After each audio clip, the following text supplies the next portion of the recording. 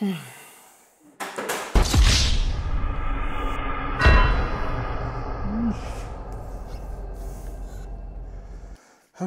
we're okay. This is the way. Hey everyone, welcome back to the Chopper Fed channel. My name is Brett. We make motorcycle videos and motorcycle vlogs here on YouTube. Today, as you can see in my hand, I really let my Indy Ridge boots go to hell in a handbasket.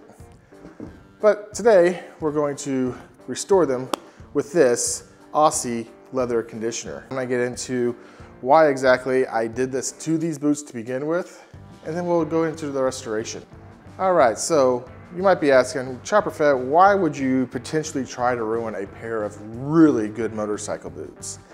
And the thing is, I really wanted to put them through their paces. I really wanted to test out their product. So for the last 6 months, I've treated these things like absolute garbage. I have went to soccer games. I have went out in the rain, in the mud, and pretty much put every single element I could. I did whatever I could to dry out the leather. And that's why this boot that should be black does have a little bit of a ugly look to them right now.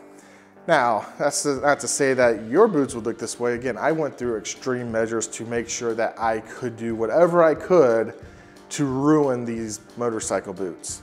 Now, I know this is a product review for this Aussie's leather conditioner, but I do want to say that everything has held up really good on the boots. There has been no fraying, no cracking, and they have been very, very good. And now, guess what? There's a new version of them out there too, and I'm gonna have to go get one of those.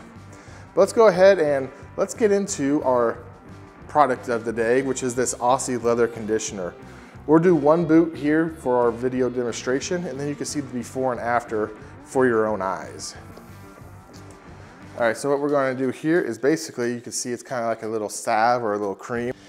Now, ideally, it'd be the best thing to do is to get a very thorough wash on these, but ain't no one got time for that. We're just going to put some of this on there and see how it does.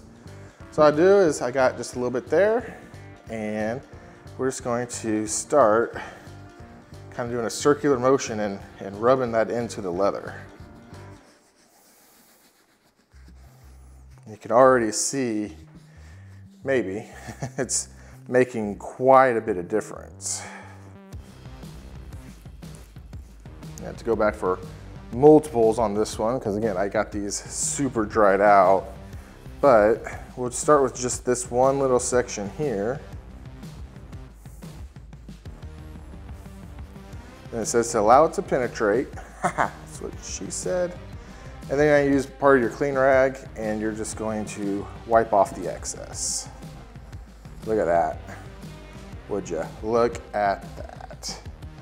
Now I want to bring the camera in close here so you can actually see just what this actually looks like. Before, after. So we'll time lapse the rest of me doing this boot, and we'll talk about what my final thoughts are when it's all said and done.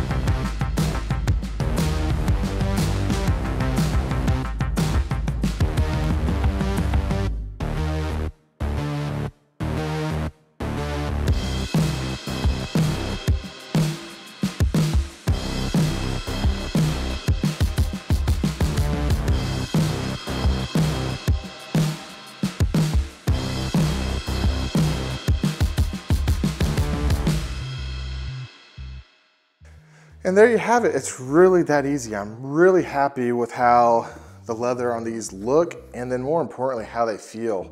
I kind of got rid of a lot of the rough spots that are on their dirty side here.